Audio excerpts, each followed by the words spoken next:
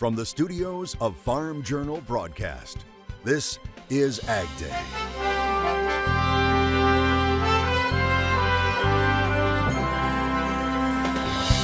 Everybody knows about the yellow and green. See how one young man is about to make a name for himself with a top ag equipment maker.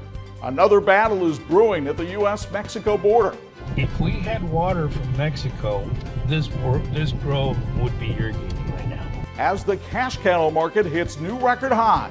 This is the best market we've ever had in the history of the cattle market, highest prices. I want to be a part of it. What experts say are fueling the rise right now on Ag Day. Ag Day, presented by Pioneer. What's next happens when the testing grounds meet the proving grounds. Pioneer.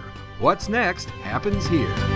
Good morning, I'm Chuck Freeby, Sports Director for the Family Broadcasting Corporation. Clinton is on assignment. The cash cattle market ended last week at new all-time highs and started this week with new cattle on feed numbers to digest. The report putting the cattle inventory as of June 1st at 11.6 million head. That's down slightly from the same time last year. Placements totaling more than 2 million head, up 4%, while marketings came in at 1.96 million head, also up slightly. AgDay's Michelle Rook joins us. Michelle, the reports seem bearish, so how did the futures market digest all this news? Actually, the market handled it pretty well. We did see the traders bull spread in the live cattle futures, so they bought the front months due to the record cash trade and sold the deferred contracts on the bearish placements. And that 104.3% placements number was a bit of a head scratcher because in the summer there are more of the feed yards that are empty, waiting for that new crop of yearlings and calves to come off grass. USDA's higher than expected placements number in the cattle on feed report was a shock to the trade and is tough to explain. One analyst says he doesn't think it's an increase in heifer placement because he's starting to see some retention in the herd. Instead, it may be tied to even tighter numbers and the record cash prices for feeders and fed cattle, which have feed yards scrambling. The only thing I can come up with is we do have, quite a large sector of the market. We're bullish, but we know how tight these numbers are. We know how long it takes to rebuild a cow herd, and that's not going to happen overnight. So there's that anticipation of this is the best market we've ever had in the history of the cattle market, highest prices. I want to be a part of it. Bartlett questions the accuracy of USDA's reports because the higher placements number from last fall should be showing up on show lists right now. But instead, historically tight supplies have led to record cash. You get the 198 trade in the north, 190 in the south. That's super impressive, and everybody's taking it. And the fact that even after the cattle on feed report, some of that trade was still happening. And the cash move is even more impressive because it's contra-seasonal. The numbers just aren't there for the middle of or end of June for those kind of trades to happen is very impressive because we're after the peak demand numbers. Usually we're starting to tail off. Show lists are starting to grow, but we have a lot of interest in trying to sell early. So guys are even selling some of these calves that are not ready yet. Last week in the north, the dressed cash volume was $310 to $312. That's up $4 to $6 on the week, with a few up to $315. And live sale prices were from $198 to $199. Southern prices ranged from $189 to $191 live, up $3 to $5. So the 5-area weighted average will be another record. I'm Michelle Rook reporting for Ag Day. Thanks, Michelle. Only 18. That's how many farms USDA says are currently accepting federal funds to combat the H5N1 avian flu outbreak among dairy herds. It says Michigan has the highest enrollment for the financial assistance, with 11 farms participating. Eligible farms can receive up to $28,000 over 3 months if they have an outbreak, and $3,500 is available to other dairy producers to improve biosecurity and test counts. At last report, H5N1 has been confirmed in 121 herds in 12 states. The Centers for Disease Control also reporting it's monitoring over 690 people for avian flu due to exposure to infected animals. That's an increase of 140 in just 1 week. However, the agency continues to say the risk to the general public remains low. High heat, a concern across the country this weekend, but look at what happened at one farm near Effingham, Illinois. The Teutopolis Fire Protection District says they were contacted by a local farmer who told them his hay was getting extremely hot inside his barn, in part due to the extremely high temperatures and humidity that the area had seen. The farmer was concerned about the hay catching on fire. Crews responded and the farmers started moving bales out of the barn. They found evidence that some already had started smoldering. They say luckily none caught fire, but it was hot to the touch. Crews say the farmer was close to losing hundreds of hay bales and a barn. And while some saw heat over the weekend, areas of the Midwest saw heavy rain. The city of Rock Valley, Iowa, activating its tornado sirens to warn residents to evacuate because of flooding in the area. The Sioux County Sheriff's Office released video showing parts of the city underwater. The Sioux Falls National Weather Service office issued a flash flood emergency due to a levee failure on the Rock River. Iowa Governor Kim Reynolds issued a disaster emergency proclamation for 21 counties. Catastrophic flooding was also reported in areas of Minnesota. Rain also prompting high water rescues in Sioux Falls, South Dakota. And the high heat rages on in much of the Great Plains. Meteorologist Matt Engelbrecht joins us with more. Yeah, the heat is going to be on, mainly through parts of Oklahoma into Texas, but also extending back up into Missouri. A shallow pocket of some cooler air as we go into the next couple of days, but look at that heat expanding into Cincinnati and Chicago, 97 in Atlanta, 106 in Jacksonville. Now this is more so the heat index in and across these locations, not the actual temperatures. Again, the heat index up above 100 degrees. Same situation with the lows. As we go through the evening, Tuesday night and into Wednesday, you got more of the mid 70s, if not the upper 60s, with again the heat index in and across the area. So a lot of moisture wrapped up in the atmosphere to go along with a lot of that heat as well. Turning the corner and into our Wednesday, again, average highs are going to be well above average into parts of Texas and Oklahoma. That's 105 in San Antonio, 104 in New Orleans with the heat index. And go ahead and take a look at your screen on this one, giving us a good laugh. Brian of Brian's Farming Videos in Ross County, Ohio on Facebook sharing this photo, saying this is the grain cart operator of the year. Poor grain cart operators, they can never seem to catch a break. I'll have more on your forecast coming up. Another potential border conflict is brewing between the U.S. and Mexico. As Rosa Flores reports, this one is all about water, or how the lack of it is putting American farmers at risk. Just turned 71 and growing citrus. That's always been my passion. Jose Silva, a citrus grower in the Rio Grande Valley of South Texas, takes us to a grove he hasn't irrigated since January. Well, this grove is about 25 years old. To show us how his life's work could be in peril due to lack of water. As you can see the leaves folding and the fruit, how small it is because we haven't been able to irrigate like we should. The culprits, he says, are both natural and man-made. There's the years-long drought that has reservoirs along the Rio Grande at all-time lows, according to Texas water authorities, and a dispute between the U.S. and Mexico over an 80-year-old water treaty that has Silva and many Texas farmers blaming Mexico for their misfortunes. If we had water from Mexico, this grove would be irrigating right now. I'm in South Texas. Under the 1944 treaty, Mexico, which you see over my shoulder across the Rio Grande, owes the U.S. about 390,000 Olympic-sized swimming pools of water so far this 5-year cycle, which ends October 2025. When Mexico released water to the U.S. in 2020, it sparked violent protests from Mexican farmers. Currently, about 90% of the country is enduring its most expansive drought since 2011. We have a 1944 tratado. Mexico's foreign ministry points to that years-long severe drought and says it plans to meet its treaty obligations by the October 2025 deadline. But it's too late for some farmers. Not only have some citrus growers pulled and burned their wilted groves. When you see this, it's just heartbreaking. It just breaks your heart. The entire South Texas sugarcane industry is dead, forcing the state's only sugar mill, a $100 million business that employed more than 500 people, to close in April, according to this man. Do you blame Mexico? Yes. I mean, this is not an act of God. This is a man-made situation. Tudor Yulhorn is the chairman of the Rio Grande Valley Sugar Growers. So is this equipment going to be sold? Yes. And says a group of 90 farmers went from harvesting 35,000 acres of sugar cane and churning giant piles of sugar like this one to producing less than 10,000 acres in February. Do you in part blame the State Department for not forcing Mexico to provide the water? It's definitely the fault of the State Department because this has occurred under Republican administrations and it's recurring right now under a Democratic administration. You start to feel like maybe the State Department doesn't care about you very much. The State Department tells CNN that the agency continues to urge Mexico to make water deliveries and continues to work with Congress to resolve the issue. We have to check with the water districts.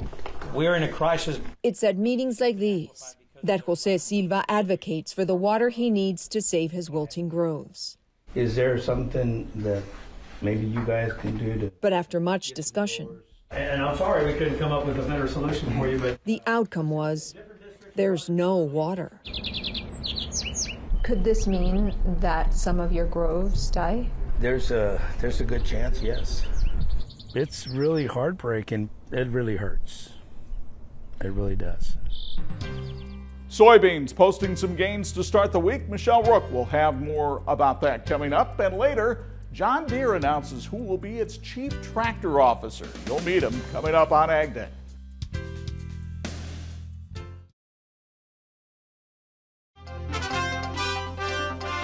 Corn and soybeans moved in opposite directions Monday while cattle futures continued to move mostly higher. AgDay's Michelle Rook is back with more in markets now.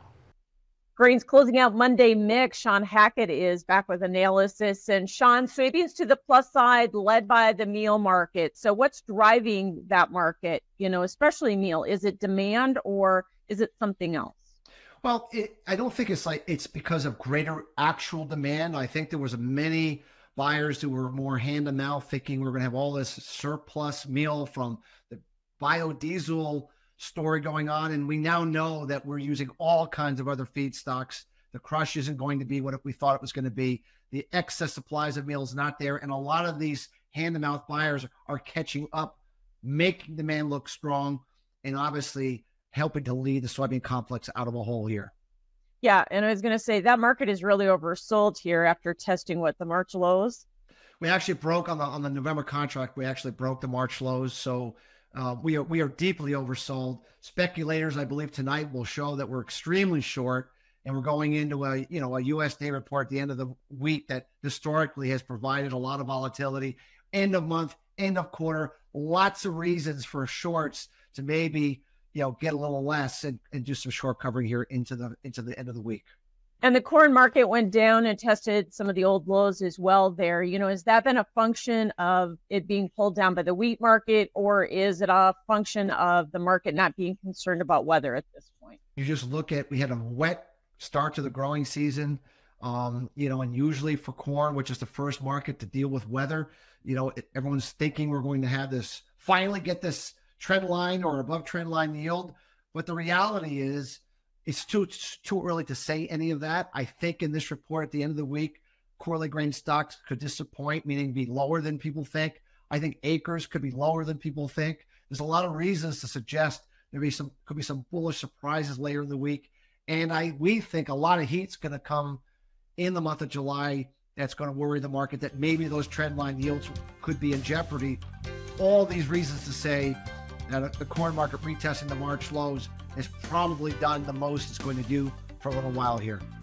Thanks for joining us. That is Sean Hackett with Hackett Financial Advisors. We'll have more AgDay coming up. Watch Markets Now with Michelle Rook on the Farm Journal YouTube channel, keeping you updated throughout the day on the markets at the open, midday, and close. Find out what moved the markets today and what to expect the market to do next.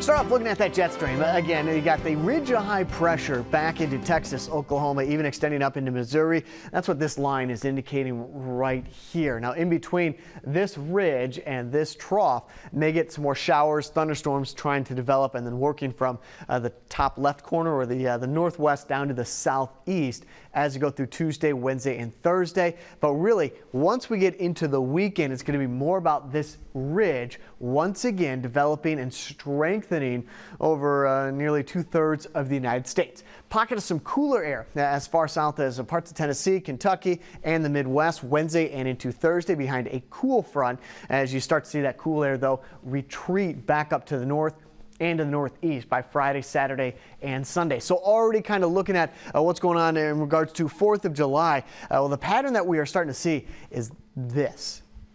Heat in and across the United States. We get more of a zonal flow starting to show up, but it's being reinforced by ridge of high pressure back down here to the southeast, which is going to keep things very toasty anywhere south of this line. As you go north of there, Saturday and into Sunday, start to see these streams, maybe a few isolated showers here and there. By Monday, that is the pattern that we're going to focus on. And one thing to keep in mind, the jet stream, which is the ridge and this trough, is focused more up towards the Canadian border rather than down here to the south. So what that is going to do is shift any large systems back up towards the Canadian border and off the east coast Monday, Tuesday, and Wednesday of next week. So a very quiet, hot pattern trying to set up Monday, Tuesday of next week that could also possibly carry into 4th of July. As for your temperature outlook, June 29th through July 3rd, no surprise here, hot.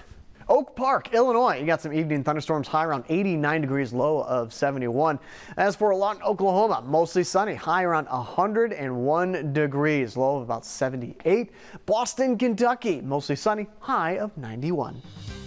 Coming up, we shine the spotlight on the dairy industry and some good news about dairy consumption. And later, hundreds of submissions, but only one person was picked to be John Deere's Chief Tractor Officer. See who just got hired.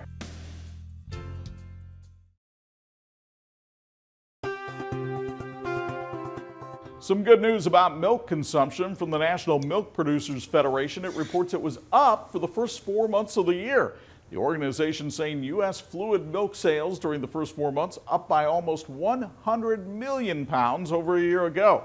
While domestic consumption for most other major dairy products was lower, yogurt and non-American types of cheeses bucked the trend. The U.S. exported 8.7% of its total cheese production from February to April. That's an all-time high. April U.S. milk production was 0.4% below last April's production, marking the 10th consecutive month of below year-ago levels. However, over time, the trend in the U.S. appears to be producing more milk while seeing more consolidation.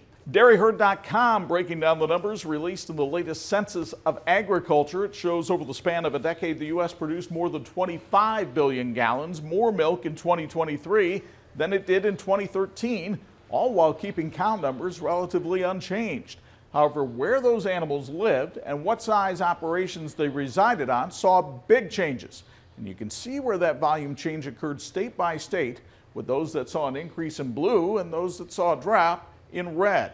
Texas seeing the biggest growth. New Mexico saw the biggest drop.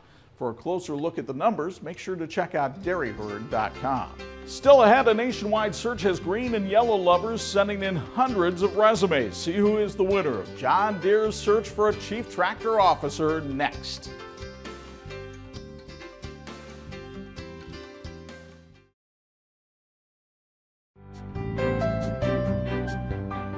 After a nationwide search, John Deere has announced its Chief Tractor Officer. The winner will create content for the ag equipment maker's social media channels.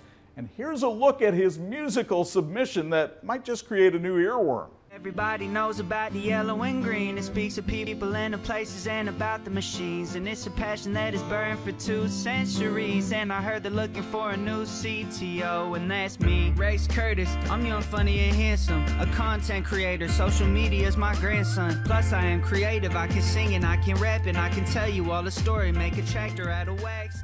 As you heard, his name is Rex Curtis. John Deere says that as a recent graduate in environmental studies, Rex's knowledge and passion for the industry aligns well with the Chief Tractor Officer position. You'll remember we told you about the search for the job in April. which was launched with the help of 49ers quarterback Brock Purdy. Brock calling Rex to let him know he had won. That video shared on TikTok. Guys, he's calling. Hey, it's Brock Purdy. We've been impressed with your skills and dedication. On behalf of John Deere, I'm thrilled to offer you the position of Chief Tractor Officer. Thanks so much for the call, Brock. I won't let John Deere down. The company says there were hundreds of applicants from 40 states, and officials say they were overwhelmed by the number of high-quality submissions received for the job. They say they look forward to having Rex on board for the one-year contract position. That's all the time we have this morning. Clinton will be back tomorrow. For all of us at AgDay, I'm Chuck Freeby. Have a great day.